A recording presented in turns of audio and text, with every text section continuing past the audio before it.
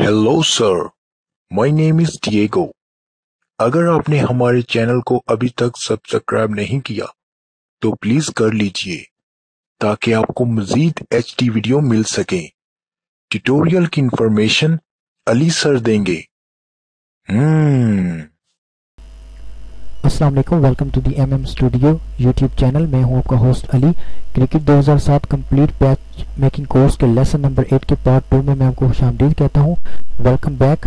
So friends, last tutorial में हमने ये सीखा था कि किस तरह से स्टंप को हम एडिट करते हैं। एडिट करने के बाद हमने उसको गेम में डाल के प्ले करके भी गेम को देखा तो वो बिल्कुल परफेक्ट वर्क कर रहे थे। उसमें किसी किस्म का कोई एरर नहीं था, कोई गलती नहीं हमसे हुई, बिल्कुल ठीक हो गया था। जिन लोगों को नहीं पता कि ये ट्यूटोरियल कैसे है वो उसकी लास्ट वीडियो देखें और साथ में ये भी देख लें कि कौन कौन सी फाइल हमें ज़रूरत थी। ठीक है, तो मैंने जो जो फाइलें हमें ज़रूरत थी मैंने ऑलरेडी डेस्कटॉप पर वैसी की वैसी पड़ी हुई है। ठीक है, आज हमने जो ट्यूटोरियल में करना है वो है पैच ऐड के बारे में। इसको लर्न करना है और साथ में प्रैक्टिकल करके देखते हैं। तो स्टार्ट करते हैं अपने ट्यूटोरियल को। मैं यहाँ से एडोबे फोटोशॉप को ऑन करता हूँ। आपके सामने एक ब्लैंक पेज नज़र आ रहा होगा। ठीक है, मैं इसकी इमेज की जो ना साइज आपको बताता हूँ। विड्थ जो इसकी है 1500 और हाइट जो इसकी 550 है।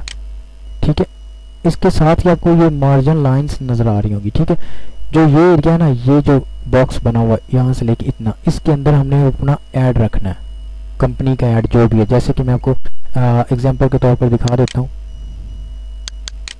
ये जो ऐड नजर आ रहा है एक इस तरफ और एक इस तरफ, मीन ये जो एरिया है ना, ये एक साइड का और ये दूसरी साइड का। इसका भी मैं पीएसडी फाइल का लिंक दे दूंगा डिस्क्रिप्शन में। मैं आपको इसको भी डाउनलोड कर लीजिएगा, आपकी हेल्प हो जाएगी। ठीक है, तो यहाँ से हम स्टार्ट करते हैं। तो अब हमें क्या चाहिए, अब हमें लोगो चाहिए। ठीक है, और साथ में लोगो के साथ मैं दोबारा से देख लेता हूँ कि इसको मैं ना साथ ही इंपोर्ट करवा लेता हूँ अपनी आसानी के लिए इस जगह पर। ठीक है, ये देखिए इसका कलर भी अब हमने पिक करना है और साथ में ये देखिए यहाँ पे भी वाइट है, तो हमने क्या करना है, अपने लोगो को वाइट रखना। तो सबसे पहले जी मैं क्या करता हूँ, लोगो को भी साथ इंपोर्ट करवा लेते हैं। ये हमारा लोगो। सो इसको भी मैं एडोबे फोटोशॉप में ड्रैग करवा लेता हूँ। ये आ गया। जैसे कि लास्ट वीडियो में हमने फिर से मैजिक टूल को सिलेक्ट करना है। सिलेक्ट करके इसका जो वाइट बैकग्राउंड है उसको सेम वैसे जैसे लास्ट वीडियो में हमने रिमूव किया था इसमें भी हमने करना है। डबल क्लिक करके लॉक एंड करता हूँ, उसके बाद डिलीट की कीबोर्ड से प्रेस करता हूँ तो इसका वाइट बैकग्राउंड जो है रिमूव हो जाएगा। ठीक हो गया। अब फ्रेंड सिंपल, आपने क्या करना है, इसी जगह पर कंट्रोल और टी को प्रेस कर देना। इसका साइज जो है ना छोटा कर देना। ये देखिए इसी जगह पर साइज छोटा हो जाएगा। इसके साथ अपने जैसे लास्ट वीडियो में हमने इसको वाइट किया था वैसे इस ऑप्शन पर आना है। ये नज़र नहीं आ रहा होगा, आपको दिखा देता हूँ मैं दोबारा से। मेरी थोड़ी सी ना जो एक्सपी की थीम ऐसी है, तो मैं इस पर आता हूँ। यहाँ पे ह्यू सैचुरेशन, इस पर आने के बाद यहाँ पे मैं इसको सारा का सारा वाइट कर देता हूँ। ठीक है, ये पीछे देखें वाइट हो गया। अब दोनों जो ये दो यहाँ पे बन गई। ठीक है, इसको हम एक में मैनेज कर देंगे। इस पर मैं क्लिक करता हूँ और ये मैनेज लेयर, ये देखिए मैनेज होगी। अब हमने क्या करना, सिंपल क्या हो गया, अब सिंपल ये देखिए ये नजर आ रहा होगा आपको, ये रेक्टेंगुलर। ठीक है, आपने इसको पिक करना है यहाँ से और इसके बिल्कुल ना इस तरह से जितना ऐड एक होता है ना, आपने अपनी मर्जी से, आप अब मुझसे ज़्यादा समझदार आप देख सकते हो इस तरह। अब देखें हमारा जो टेक्स्ट है वो इसके बैकएंड पर चला गया, यानी कि बैकग्राउंड पर चला गया। तो इसको क्या करना है, यहाँ से पकड़ के इसके नीचे कर देना। तो ये देखिए अब इसका कलर हमने कौन सा लेना है, वो पिंक कलर। ठीक है, तो वो सिंपल आप यहाँ पे आओ,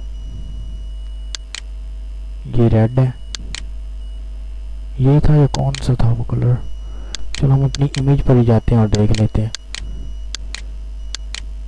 ये वाला आई ड्रॉपर टूल से इसको सिलेक्ट करके, ये तो ठीक काम ही नहीं कर रहा।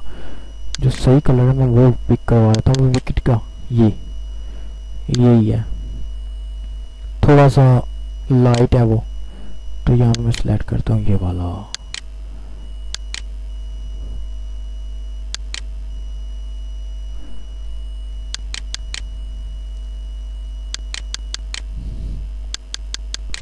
ठीक हो गया। अब इतना ये काफी ठीक है। अब इसको भी आपने क्या करना है, सिंपल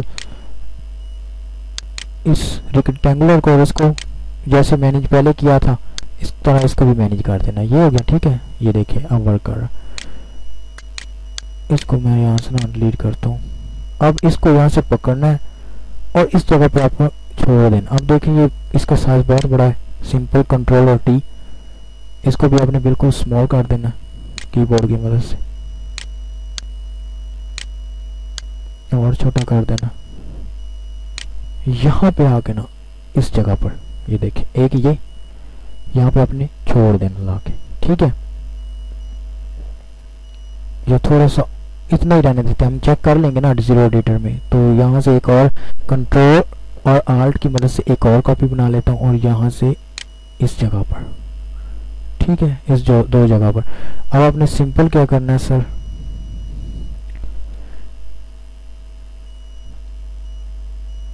सबसे पहले हमने जीरो एडिटर में इसको चेक करना है। तो उसके लिए हमें पहले जो फाइल बनानी पड़ेगी वो होगी BMP की, ठीक है। सिंपल BMP मैं डेस्कटॉप पर सिलेक्ट करता हूँ। BMP सिलेक्ट किया मैंने, यहाँ से फॉर्मेट सेव OS2।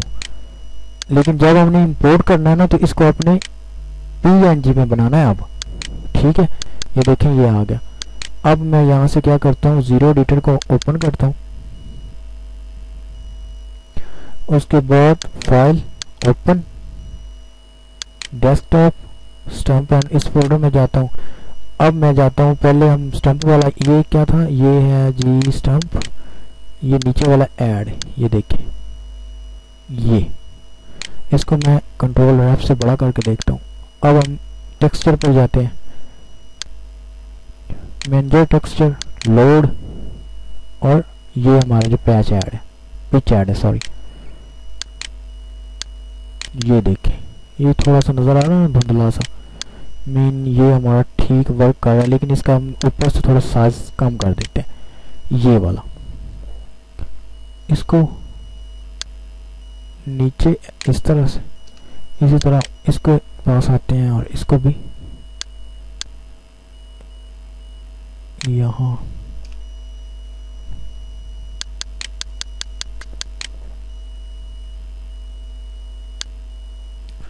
ये आप अच्छी तरह से कर सकते हो, मुझे पता है, बस मैंने तो आपको सिखाना है। ये हो गया ठीक है। अब मैं यहाँ से इसको सेव करता हूँ, लेकिन इस बार हमने सेव किस पर करना है, PNG पर, क्योंकि अब हम उसमें इंपोर्ट करने जा रहे हैं इसकी ओरिजिनल फाइल में। तो यहाँ से PNG सिलेक्ट करता हूँ, डेस्कटॉप पर आके इसको सेव, ओके। अब जी सिंपल यहाँ पे आपने क्या करना है, फ्लैश लिस्ट सॉफ्टवेयर को ओपन करना, ओपन डेस्कटॉप पर हमारा जो फोल्डर इस पर जाना है, यहाँ पे पैच ऐड, ये वनडे का है, ये वनडे का, ये नहीं, मैं प्योरो को कर रहा हूँ तो मैं प्योरो पर ही जाऊँगा। ये वाला उसका ये है डिफ़ॉल्ट स्पोर्ट वाला। यहाँ पे आता हूँ tools, graphic importer, open, desktop पर यहाँ पे मैं PNG फॉर्मेट, ये ओपन, ये दो, ठीक है। ये देखिए आपके सामने आ गया। इसको मैं सेव,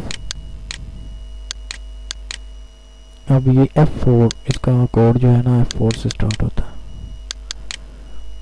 तो मैं इसको भी कॉपी कर लेता हूँ, ठीक है। साथ में ये हमारा जो मॉडल है इसका, ठीक है, और F4, ये दोनों फाइल है, ये वाली कॉपी करता हूँ। अब मैं जाता हूँ जी गेम के फोल्डर में, यहाँ पे इसको मैं पेस्ट कर देता हूँ, पेस्ट। अब मैं गेम को यहाँ से प्ले करता हूँ। आई होप के फ्रेंड आप लोगों को ये समझ लग रही होगी। मैं तो आपके लिए इतनी मेहनत कर रहा हूँ क्योंकि अब मैं चाहता हूँ कि आप गेम्स बनाएं और मैं खेलूं। मेरा भी बहुत दिल करता था मैं मजाक कर रहा हूँ, सॉरी। चलो किसी के काम तो आऊँगा ना। Domestic, Australian cricket, Puro, schedule को सिलेक्ट किया, कोई भी टीम को सिलेक्ट किया, कंटिन्यू कंटिन्यू। लो जी अब देखते हैं हमारा जो पैच ऐड भी तब्दील हुए हैं या नहीं। सो मुझे लगता है अभी नहीं हुए। सो ये देखें नहीं हुए, ठीक है। अब क्यों नहीं हुए, क्योंकि वो स्पोर्ट्स के काफ़ी सारे हैं। स्टम्प हमारी ऑलरेडी वर्क आ रही है, आपको नज़र आ ही रहा होगा। तो ये देखिए स्पोर्ट्स आ गया ना। मैं यहाँ से गेम को दोबारा से क्लोज करता हूँ, ठीक है। अब हम फ्रेश लिस्ट में जाते हैं। यहाँ पे फ्रेश लिस्ट में जाता हूँ, यहाँ पे जी हम पैच ऐड को फाइंड करते हैं। पैच ऐड बेसिकली ना जो डिफ़ॉल्ट होता है, ये देखें स्पोर्ट्स ये मैंने यूज़ किया हुआ ना, F4 ये मैंने ऑलरेडी यूज़ किया। इस तरह ये भी स्पोर्ट्स 55, इसको भी आपने क्या करना, कॉपी कर लेना। अगर आपको वर्क ना करे तो आप मजीद स्पोर्ट के काफ़ी सारे हैं, इस पर जाना, सर्च करवाना, ये आ गया। इसको मैं डेस्कटॉप पर यहाँ से कॉपी करता हूँ, ये वाली फाइल को फ्रेश एडिटर को ओपन करता हूँ। डेस्कटॉप पर ये ऑलरेडी है, ये देखें ये भी वैसे ही है ना जैसे हमने ऑलरेडी की है। तो इसको भी आपने फाइल तो हमने ऑलरेडी क्रिएट की हुई है। ग्राफिक इंपोर्टर, उसके बाद पैच ऐड हमारे जो बने हुए ये वाले सेव। अब इस फाइल को भी आपने उठाना है और अपनी क्रिकेट के फोल्डर में आके पेस्ट कर देना और गेम को दोबारा से प्ले करके देखते हैं अब क्या होता है। सो मैं यहाँ से गेम को प्ले कर दिया मैंने। अब देखते हैं कि अब चेंज हुआ कि नहीं। और बेसिकली ना जो स्पोर्ट्स के लोगो है ना वो डिफ़ॉल्ट काफ़ी सारे उन्होंने बनाए हुए हैं गेम वालों ने। तो आप चेंज करके 1 बाय 1 देखते रहना, ठीक है। अभी हमने ये चेंज किया तो इंशाल्लाह ये तो हो जाएगा। इसका तो कोड का मुझे पता है ना। तो game modes, domestic cricket, player cup, schedule select, team select, continue, done. So friend अब देखते हैं हमारा वर्क क्या करता है।